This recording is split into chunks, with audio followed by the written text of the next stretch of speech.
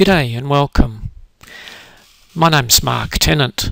A number of you will remember me from your undergraduate days, or maybe we've met at the college primary examinations. I'm part of the team that presents the Dental Sleep Medicine program, and it's a wonderful opportunity to share some experiences and to share some of the science that underpins this important topic. My mission for this little part, your first part in the process of joining this course, is to talk a wee bit about evidence, where you get it from, and your ability to collect information in an orderly and reasonable fashion.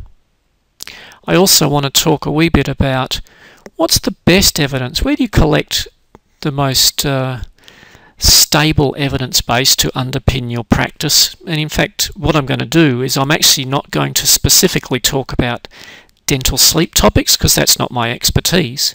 My plan is to actually talk about, in general, how do you collect information and how do you filter the rubbish out from the gems that will make your practice a better practice. Technically, there are 5 lectures in this program, but I think if you had to listen to me for 5 half-hour slots on this topic, I'd be wasting your time to start with, but also you'd be very bored with what I had to say. What I'm going to do is I'm going to talk for about 30 or 40 minutes today. I'm going to then provide a series of other videos that I think do justice to the various components that I want to talk about, do more justice than I could actually bring to the topic. So I think it's probably better that you watch these sequence of videos, some about Medline and PubMed and the process around that, some about Cochrane reviews and the Cochrane library and what that means, and the optimum way to use these tools. And in fact, they are going to be the core that I'm going to provide you with. What I want you to remember is that information comes to you in all sorts of forms. You know, I see it. I get it in the envelopes in the post box as well. All of this advertising material all telling us that this or that is better than something else, and buy our new resin-based restorative material because of this, this and this. Really, we are bombarded with new information now as practitioners. And the art in practicing evidence-based healthcare in any setting now is to be able to filter through all of that information and distill down to the core evidence that you need. And really what you are doing in that process is you're actually weighting the evidence. You're giving some more priority over others. And I think one of the exercises that I regularly go through in my own mind is to actually reflect on how I weight evidence. I also then look at what that weighting really means. Am I weighting evidence from sources that I receive it in a manner that is consistent with what the world's best practice clinicians are doing? What do I mean by that? Well, even just this week, we go out to dinner regularly with other clinicians, a number that I highly respect in various topics, some world leaders. And clearly when those people say to me, this new type of restorative material or this new way of treating periodontal disease, that has great weight in my mindset. I'm hearing it firsthand from another source. However, when you sit down and reflect upon that evidence, that's not necessarily an appropriately balanced method to change the way I do things from practice. So despite me on a day-to-day basis listening to many people and hearing much evidence come to me, I actually take that evidence and go to a more detailed process to analyse what I think of that evidence and what evidence from that I can take to then translate into the practice of my of what I do. So I think it's really an important principal message to get through first is actually reflect on the ways you get information and what you value most in that information, and does that reflective process actually have meaning to underpin changes in your practice? Or do you need to take that evidence and weigh it in an appropriate manner against much more rigorously undertaken evidential production? So let's move along with the story and start to talk about some of these things. What I want to do firstly is actually talk about a random research paper. I'm choosing one of my own because I had the PDF sitting on my desk at the time, and I thought we'd spend a few minutes talking about how the scientific process has come about weighing evidence and putting evidence towards practice. So here we have a typical research paper that I'm sure you're all read many of these, probably hundreds of these in your lifetime. I just want to sit for a little while and actually reflect on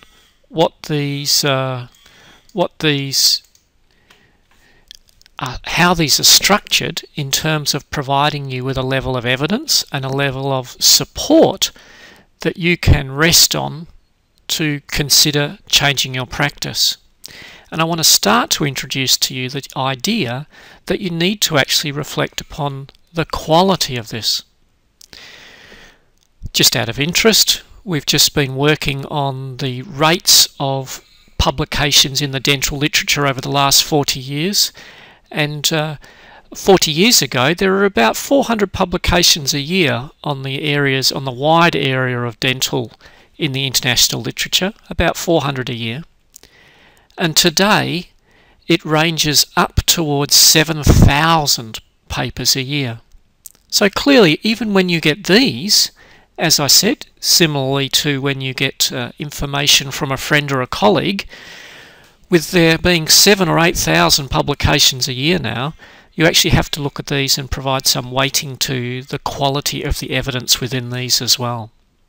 And for example, this paper here, the first thing I look at is I look at the journal that this paper has been published in. Now this paper's in a journal called the International Dental Journal, and you can't just take that and go, oh okay, well I understand that that's a very low ranked journal, because it gets quite complicated now with the plethora of information pathways. Authors, such as ourselves, pick a journal based on the audience that is going to be reading it. So for example, you can see this paper is not a restorative dentistry paper, and therefore it will never get into what in the grand rank of things would be a high-ranking journal. However, in the topic of marginalised communities, which this is about, the International Dental Journal is ranked extremely highly. So you can start to see the problems you face in terms of balancing up evidence. At an initial glance at this, you'd head this straight to the rubbish bin. But if I said to you, in the context of the material within it, this is the first or second ranked journal in the world for these sorts of materials, that should change the balance in which you look at these sorts of papers. So that's the first thing I look at. The other things that I think are important is how we do references. And we're not going to go through actually producing references and things. You know, you can see these references here, they're all numbered throughout this paper in a sequential order. Referencing is something that started out, in fact, the very first scientific paper ever produced back in the 1500s had references in it. So, you know, this is a long style process that has evolved over 500 or 600 years. And it's really showing us that every sentence where we make a point from to support an article has to be referenced in an appropriate manner with an evidence base behind it. And referencing in journals is just that. All we're doing is saying, hey, listen, the sentence we've produced is not just Mark Tennant making up some random sentence. It's actually based on bricks of evidence that have been previously laid down by generations before us. So that's the first thing to notice. When you read a paper, always make sure you read through, and sentences that have depth of meaning or importance should always be supported by references. And I'm just going to rush to the end and have a look at those references now to talk about those. And I'm just going to pick some random ones here. Let's just up the mag a bit so we can see it. And here we have a sequence of references, and I actually haven't looked at them myself, but it's good for you to see actually how in live time experienced people actually reflect upon the references. Clearly, you're looking for the strength of the evidence behind things. When you look at a sequence of references, the first thing you want to know is, has that reference undergone some sort of peer review? Now, in this day and age, that can actually be tricky to find out. In the old days, it was relatively simple, but it becomes trickier and trickier now. And on most occasions, you can see, for example, here's the Journal of the Canadian Dental Association. You will start to learn that these are full peer-reviewed, anonymously reviewed publications. So they hold a greater weight than, for example, the one above it. There's a good example. The one above it is from the Australian Institute of Health and Welfare, a government organisation which is purely a printed publication that has not undergone any peer review. Actually, now I look at it, I'm picking on one that I was actually part of the authorship team for, which is a bit embarrassing, but we'll let that go. So you can see those two references, reference 2 and 3, in my mind, immediately have a different level of weighting. The evidence that reference 3 supports, I would have much more comfort in because it's gone through a peer review process. Whereas the evidence supported by reference 2 in this case, which is just I was going to say a magazine then, but you can see the principle I'm getting to. You're actually hearing the words that come out of my brain when I read references. I call those magazines because they haven't undergone any peer review. The other thing I want to point out in this process is not all peer review is the same. And today we have all sorts of interesting journals. Peer review in its historical 500-year history has been a process of anonymous comment that goes back to authors that then allows them to refine their publication before it's published. Some anonymous reviews are harsh to the point where a journal says, look, this is not of adequate standing for publication. And I'll let you into a little secret. The greatest piece of science ever done in human history, Einstein's theory of general relativity, was rejected from journals in the first iteration, and so even the best get rejections. So when your time comes to write a paper, don't worry about rejections, you just move on and learn from them.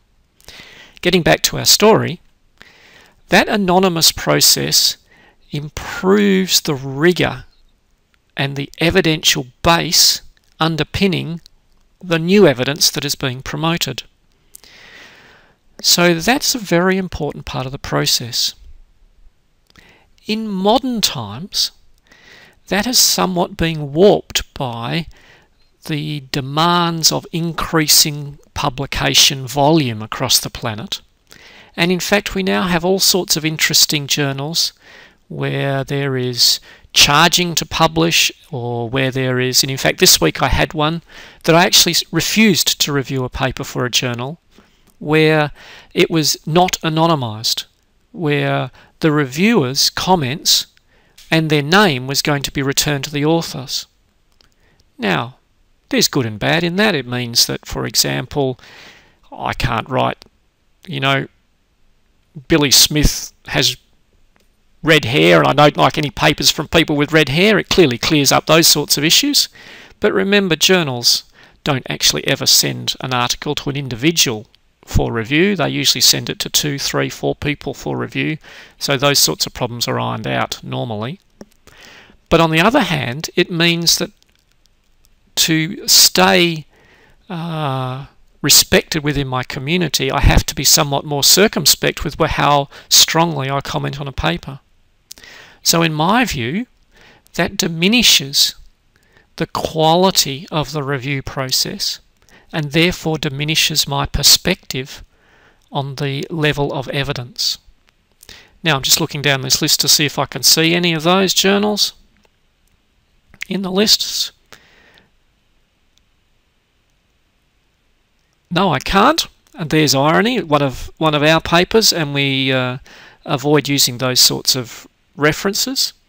In fact, just purely to understand how scientists operate, we as a group have taken a philosophical position that we don't believe in what we colloquially call pay-as-you-go journals, and therefore we don't publish in those. We support the principles of 600 years of history. So that's the first thing you look at when you look at papers.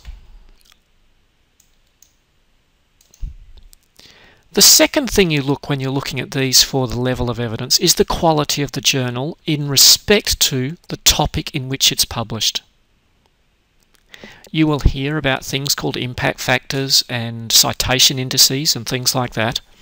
Frankly, they're not useful in small fields such as dentistry or probably sleep science as well. Impact factors are a measure of a popularity index, in a sense, over a complex calculation. And journals use them to compete against each other and all sorts of reasons for having impact factors. But in reality, an impact factor is not cognizant of the subset of the discipline you are operating in. And as I said, this is a classic example. This paper published in a journal that the cancer specialists of the world wouldn't even use it to line their waste paper baskets. But in the context of the discipline and the sub-discipline, it is different. So when you look down a set of references, you know, for example, here's the Australian Dental Journal in the context of Aboriginal dental health, which you can see here is the paper by K. Roberts Thompson here. That's a pretty reasonable journal to get a topic like that into. It's not often that you see articles of marginalised people in the Australian Dental Journal. So that's a well-respectable evidential base to the reference. And then you can go further and further through this set and see all sorts of ones. You know, J. Periodontology 2000, a highly respected journal in its field, particularly in the area in which that reference is supporting smoking and periodontal disease. So that is the second level that you use to assess the quality of the underpinning evidence to support the next brick in the wall of a story. Look at the quality of the journals. Now at first it's all a bit bamboozling and you don't know which journal's better than which other journal and you're sort of left at a bit of a loss. The way to learn is to actually grab some papers that are highly respected in your discipline, read them and start to look through which journals they're in. The other thing that will do to you is we'll start to pull into your mind the core authors, and that's the third element that I use in my assessment of the level of the quality of evidence: the authors, the groups, and where they come from. Now, notwithstanding that, if everyone did that all the time, Einstein's special relativity would never have got up. It was his special was his first paper, and general was his second. So, you know, you have to take that with a grain of salt. So, but still, looking at the author collection and where they come from gives you some extra balance in the way you read evidence and the way you support evidence. That's where I'm going to stop there looking at this paper. We're not going to talk about the actual details of it at all. I'm now going to go on and talk for a little while on how we find evidence. There is so many. In fact, in the last 40 years, our students have just sorted by hand through 150,000 dental articles to do that research paper. So there are a lot to look through, and how do you search and how do you find this strong evidence base that you need to support things that you hear and read about in lower levels of evidential material. So let's have a look at probably the most important way of collecting evidence. And at this point we should acknowledge the government of the United States of America, because the government of the United States of America started off and continues to fund to billions of dollars this system called PubMed. PubMed historically was called Medline. It's gone through a number of iterations, and it now is sort of the common source for peer review literature in the scientific, primarily health field. Billions and billions of articles are reviewed and collected together and sorted. And in fact, I think, it says on the front page here, you can see, in fact, there are 24 million live citations that you now have the opportunity to search. They continue to grow this database. This database is growing both in width, so the numbers of journals it covers is increasing, but it's also growing backwards in time. When I first started on the journey of, well, in fact, when I first started science, it didn't exist, but when it first existed, it only had articles back through the 80s. We are now back down through the 60s and into the late 50s with articles, and well, I'll tell you, it's my default page on my web browser at work. So you can understand, for a person who is into science, this is sort of the Google of scientific peer review literature. Now, it doesn't do anything in the sense of ranking papers by quality or giving them quality indices or anything like that.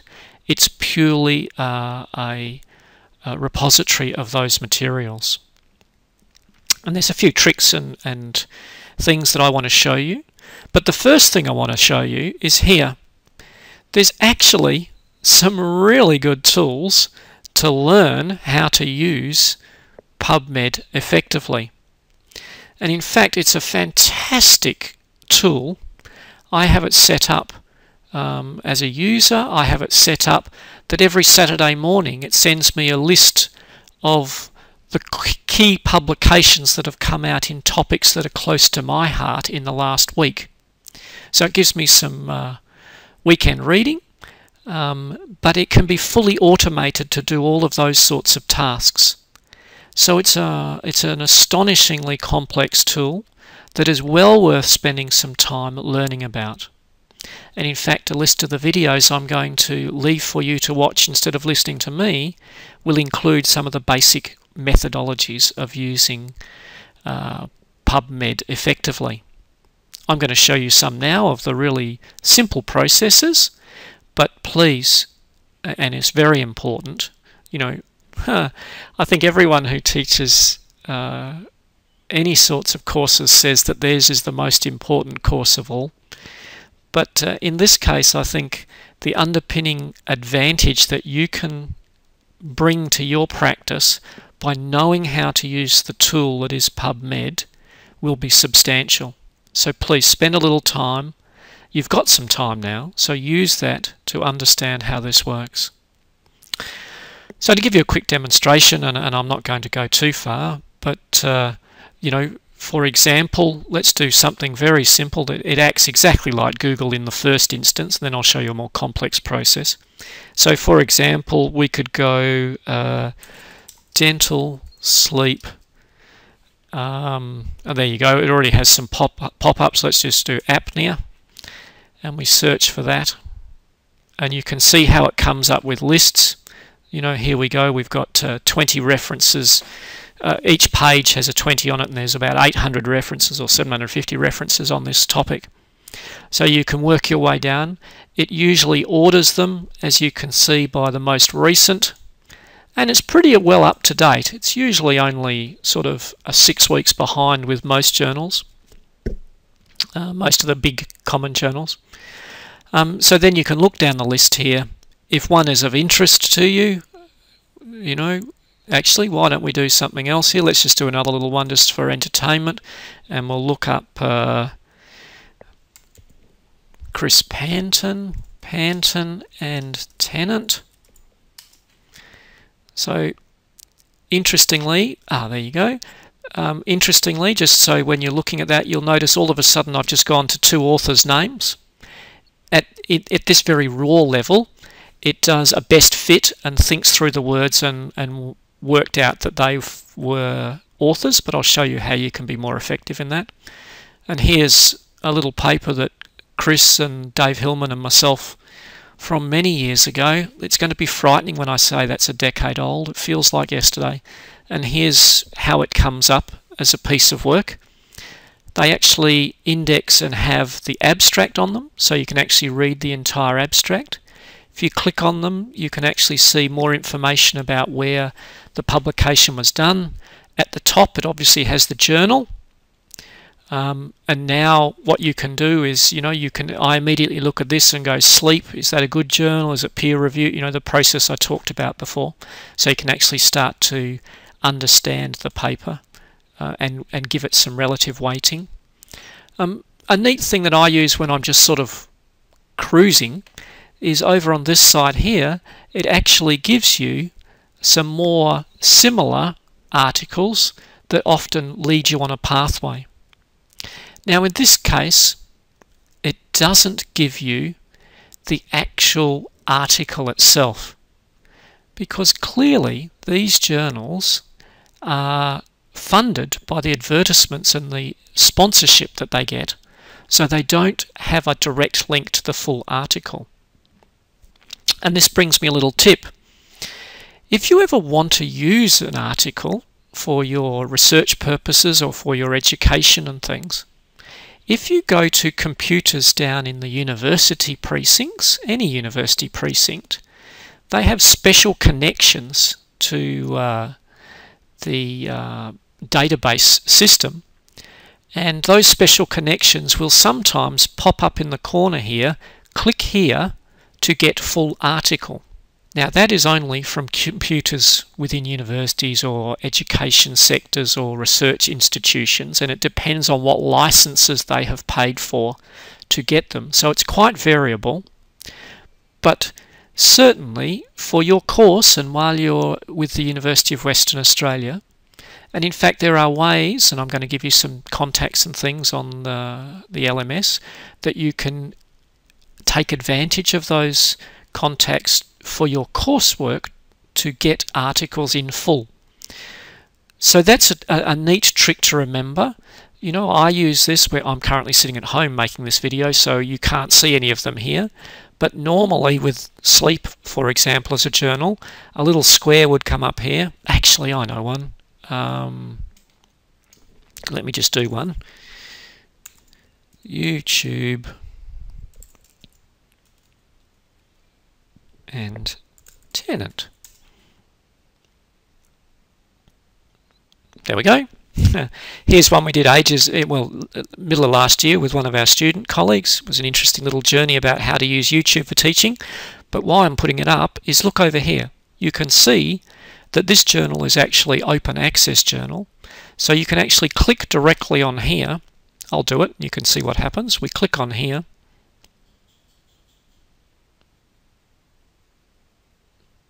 and this will take you to the full journal.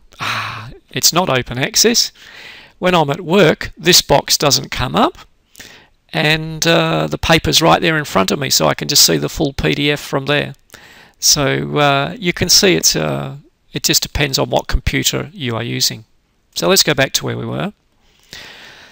So that's the basic use of PubMed. You notice in this case it's been quite clever. It's made the decision that that's my name, whereas that's a word within the title or the abstract that it'll search for. If you want to be more specific with it, you can use the Advanced tab. And when you go to the Advanced tab, it gives you a much more refinable process to search by. For example, you can go Tennant, but I only want that as a first author. In fact, that'd be interesting. I don't think I'm first author on any. Not since ages ago. And then you could do something like, I know, my good friend Esty, but I don't want any Esty papers, and I want one that in the title is the word blood. We'll pick the title. There's the title here. I'll find it in a minute. If you go at the bottom here, it'll be here in the title. And then you can do that search, and we'll just do that for now. There you go. Now, you notice that some of these, obviously I said my name's Mark, so JN is not me.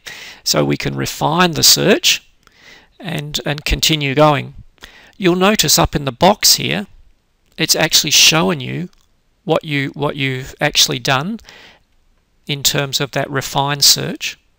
And I'll tell you, after a while you learn how to just type those out, and the bracketing to give it precedence, you just start to memorize them, and you can do it efficiently without having to go to the Advanced tab.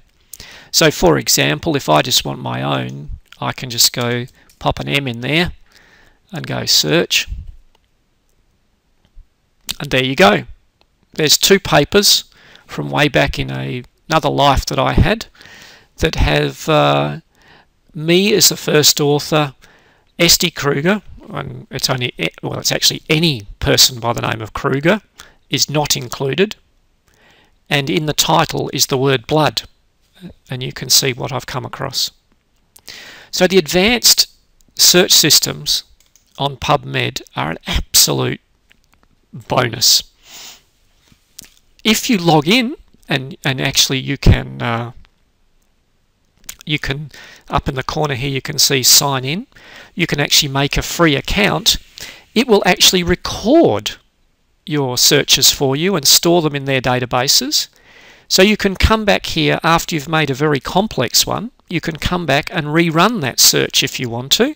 For example, let's just imagine I click on this one here, and I can show search results.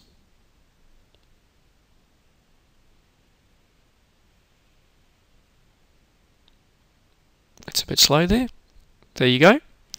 So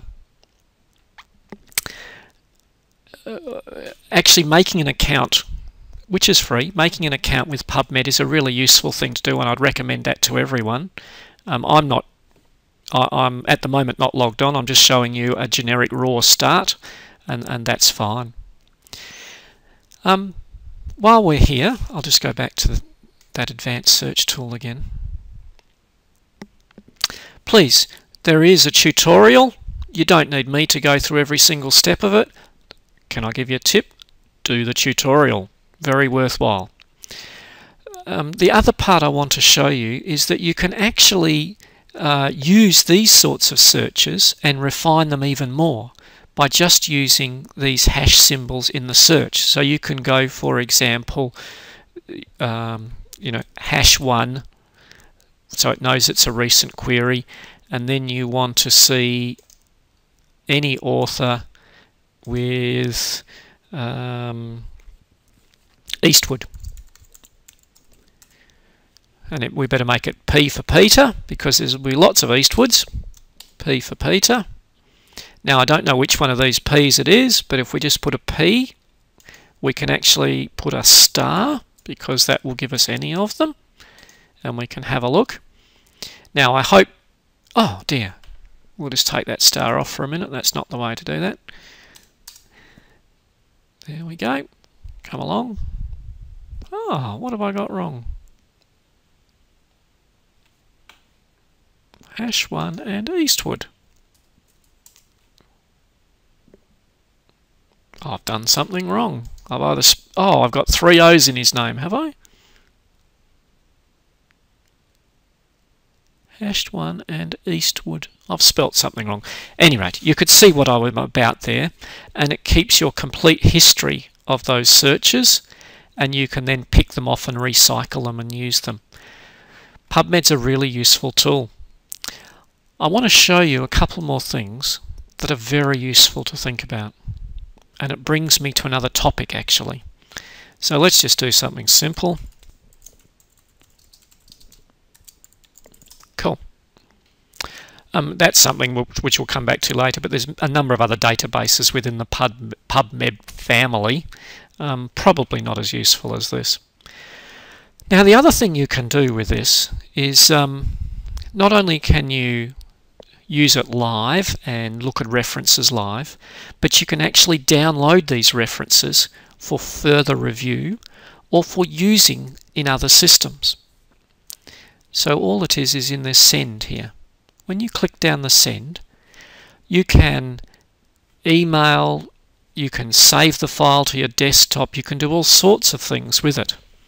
So for example, I always download them, and then it asks you what sort of summary you would like, and there's a whole series of styles that you can get. I'll just get a simple style, I'll just get a summary style, and then you can create the file, and it has a bit of a think now, and then it will allow you to save this file on your desktop, and I'll just save this one so you can see it, and there you go.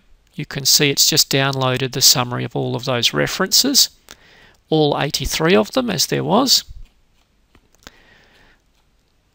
which you can then use. You can also download the abstracts and things as well. And just as a tip, this is a really neat way. For me, I have to go to other places to work a lot, so I often on the weekend download my collection of the new references, put them on my laptop, and while I'm travelling on a plane I can sit and read quietly, so I read them while I'm not online. So that's a really useful tool, the little send to part here. Now there's plenty of videos on how to do that and everything, and the formats are strategically chosen. For example, when you download them, the formats are strategically chosen so that they can be then taken and imported into other tools. And that brings me to the tool that everyone seems to use and everyone seems to love, which is EndNote. I'll make an immediate confession. I am not an EndNote lover. In fact, I dissuade all my grad students from using EndNote, but I can understand that its usefulness for early days and for some people. EndNote is a way to collect together a piece of software that you can buy, and in fact as a student of the university you get it at a substantial discount. So if you want it, please, there is a process to purchase it. Just email one of the team and we'll help you. EndNote is a methodology for storing your references and collecting them together, and as you start writing projects, assignments, reports, whatever it might be, you can integrate it with Word and automatically do the referencing in different styles. Now that sounds wonderful and everyone goes, oh fantastic, we can automate it. Except most of the things that we all work on have maybe 15 or 20 references. Most papers wouldn't have more than 20 references, and in fact many journals refuse to accept papers with more than 20 references. So in that case, with tools like PubMed, it doesn't take you that long to actually do each reference by hand and put them at the bottom. And what that makes you do is what I've been talking about. It makes you consider the gravity of the evidence that you are using and consider each one carefully as you do it. And I find for my grad students and for my undergrads, that's a really valuable thing to do. The saving of 2 or 3 hours when you've spent a year writing a paper is actually, in proportional terms, not worth it. And in fact, EndNote, if you don't set it up perfectly well, and you don't import all the references perfectly well, makes mistakes. And as a referee of articles, I regularly, probably more than 70% of the articles, I will send back to the author saying there are errors and mistakes in the references and it doesn't match the style that this journal wants. And you can tell after a while people who use EndNote. Notwithstanding that, many people absolutely are passionately connected to using EndNote, and there are other varieties. I've experimented with one called Mendeley, which is a beautiful free online cloud-based system. There are many systems about that you can use to do references with. I understand that I am the odd one out and the rest of the world uses EndNote extensively. So please, have a go with it, try it. In my perspective, make a few mistakes and learn that it's actually not as useful as people think it is. But please feel free to have a go and learn from it and use it if that suits your learning style. The other argument that's put to me all the time is that, oh, it's fantastic, you can store all your references. But my answer to that is the US government spends billions of dollars a year storing all our references for all of us. Why not just use the available tool that's now available to do that? So that's where I'm going to move on from EndNote. Please, PubMed. Please, I will be providing a list of short videos on how to use it effectively. There are also wonderful learning tools on the site itself. Please take time, go through those tutorials and get into the habit of learning how to use this and being an effective user of PubMed. You can see here they all are down here. Please, I can't, well, I'm actually not going to speak for the full allocated period because I'm expecting you to undertake some of these videos and to learn from some of these tutorials that are present for this tool. This is a prime thing that you need to understand how to use. I'm going to have a rest for a minute now, and when I come back we will talk about how to use the Cochrane library system, and from the Cochrane library we will also talk about what that means in terms of the evidence that underpins your practice. So as I said, I'd like to spend a few minutes now talking about Cochrane reviews and what the Cochrane process is and why this is taking a very substantial standing in the world of evidence-based practice. In fact, I think I'd probably go as far as to say if you want to talk about evidence-based practice, your first step is to go to Cochrane and have a look there. So obviously you can see the URL where you go to Cochrane reviews, and this is the Cochrane website. It's grown substantially since its early days, and there's many things on it now, and you know there's all sorts of ways of participating, and it's quite a substantial process now. However, putting that aside, the core of what Cochrane is about is accepting the position that there are now hundreds, if not thousands, of research papers, each being a little brick in a particular story, but looking to, in a structured manner, bring all of that data together and rank that evidence by its quality, and we'll talk about that in a separate session. But rank those papers and distill from those papers a grand unifying story on a particular topic. The process of undertaking a Cochrane review is highly regulated, highly structured, and highly based on producing the best evidence from the entire global effort in a particular topic.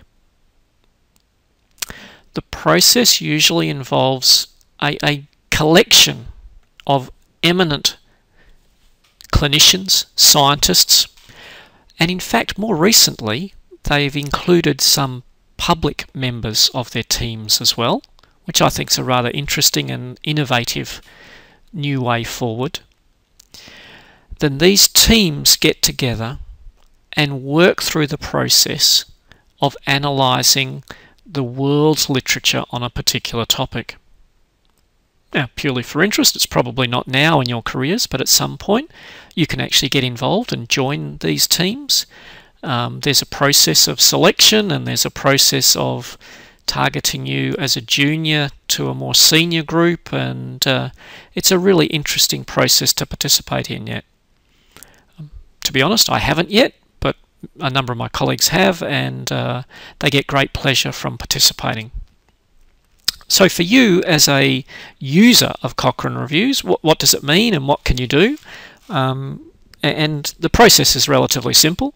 You go to the Cochrane website and you ask a question, same Google approach again.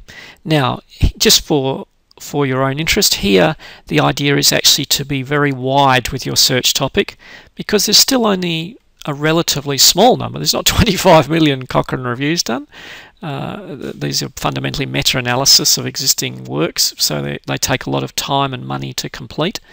So I always start with something relatively wide, and I'm just going to do something really simple today, dental, and we'll just see what sort of topics are on the go in the dental area for Cochrane reviews at the moment. And usually they are, you know, what I call the big questions. And that's what I like about Cochrane reviews. They usually take on the big questions, you know, do fillings last in primary teeth? You know, a very large question like that. And actually I'll go down here, and I think that one's here. I read that recently. Where is it? Yeah, does fluoridated milk prevent dental caries? You know, big questions, big questions. We'll just click on one of these and have a look at the structure of them. So I will do the fluoride one because that's in my sort of area. So what you see on the index page is a little short summary, but let's have a look at what you actually see with a Cochrane review. And this is and this is a lovely one because you can actually see a very common problem that we face. But just to go through the structure, you know, we can see the authorship. So remember, you know, I said we could do those sorts of quick checks. You then see some of the general components of what's going on. This is not a good one. Okay, I'll click on the full abstract. Well, I'll show you first, and then we'll look at another one, because this is only showing you a small part of it. This is sort of the lay public view that you see, and then you can go into more depth. So this gives you the quick answer. I always read these as the quick answer.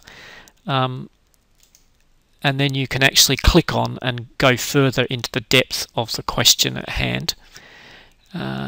He says, trying to find it. Actually, I might do like chefs do and just go to the one I had open to look at. And this is a different topic, but you can actually see what it looks like. And here, this gives you the detail of what's been done. And the core to this story is, I'm going to stop and look at this part here, because this is what gives you the core of how these processes are undertaken. These processes are what I would call desk-based. In other words, they search the world's literature in all sorts of databases, and this gives you a list of a few of them: Clearly, they use their own database, Cochrane, but they also use Medline, which, as I said to you, goes by the name PubMed as well. Embase, another database, and please feel free to look at these other databases as well. They often have some variations on the material present in PubMed, and they're useful to look at. And in this case, they also searched by hand all sorts of conference proceedings on the topic as well. So Cochrane reviews don't purely rest upon the peer review literature. They also take into account what we call the grey literature, other parts of the literature. And then they take all the papers that they collect from this process and distill down based on quality. And you can see here, this is where they're articulating their quality structure in which they select the papers that they're going to use in the process of distilling the answer. And then as you go further down here, you start to see the very common problem of what happens. They start often with a grand question, and there's often enormous numbers of publications, but when they put the filter of quality upon them, you often find there's very few publications of adequate quality to integrate together to produce a global answer to the problems. So you often find, as you read the results, the first line says that there are only 3 studies included in the review at the end of the day after all of this process. And very commonly, a Cochrane review will end with, we actually don't have enough evidence of high quality to underpin making a definitive answer against a question. So it's quite a common outcome. So yes, you can see how this works. Cochrane's always produce a plain language summary for the public, and then just out of interest, because they are a multinational team and often take EU funding and WHO and things, they produce their summaries in multiple languages. So you can see that there. The other thing you'll notice, and in fact this is a good test, I've not actually done this one, but if you take the actual title of the Cochrane review, what I do is I copy that title. Whoops, I'm on an IBM today. Take a copy of that. If you go to PubMed and put that topic in, you will often find, fingers crossed, having not done this one, yes, there you go. You will often find a cross-reference from PubMed to highlight that there is a Cochrane review, systematic review, and it's usually boxed like this at the top of PubMed, so you can see that there's been some weighty analysis of the underpinning work that leads around this topic. So they do link together, these data systems, so you will see duplication in multiple places. So getting back to our Cochrane review process, the Cochrane system is a wonderful system. I highly recommend it as a first stop for building your evidence underpin your practice. Now, as I said, the drawbacks is there's a relatively small number of these systematic reviews completed to date. Many of them come out with, we actually don't have the appropriate quality evidence to underpin an answer. And that's a reflection upon people like me as scientists, that the quality of the evidence we produce has to improve to answer some of the big questions of life. So I would use this as a first stop in building evidence base. I would also, clearly you've worked out, I'm a very strong proponent of using PubMed to underpin further evidence base for you. And lastly, I would lean upon the snippets that you learn from all the other mechanisms in your life. Advertising gumph that's put in your letterbox, word of mouth, all of those sorts of processes bring evidence and material to you. As I said at the very beginning of this hour, take those, weight them, think about the way you weight things, and articulate that weighting through the lens of what good evidence is. And good evidence is underpinned by process.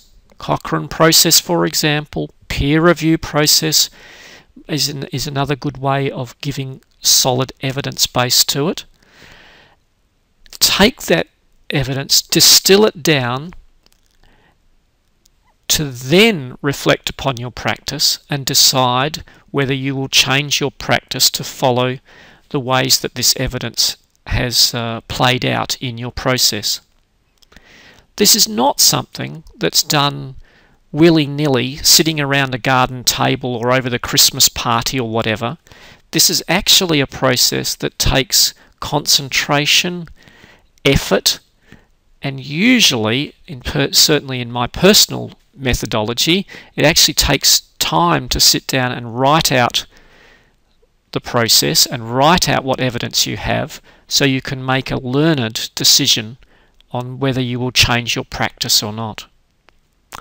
So I hope that introductory hour or so has given you some background to what you need to learn about in terms of collecting evidence. On the LMS, I will provide you with a list of other places to go and read and learn about these systems, but the best thing I can tell you to do is spend some time now experimenting, practicing, and extending your skills to search for evidence and weigh that evidence. Thank you. I hope you've enjoyed the hour, and I look forward to seeing you later in the year or next year when I come back to talk about other parts of the story.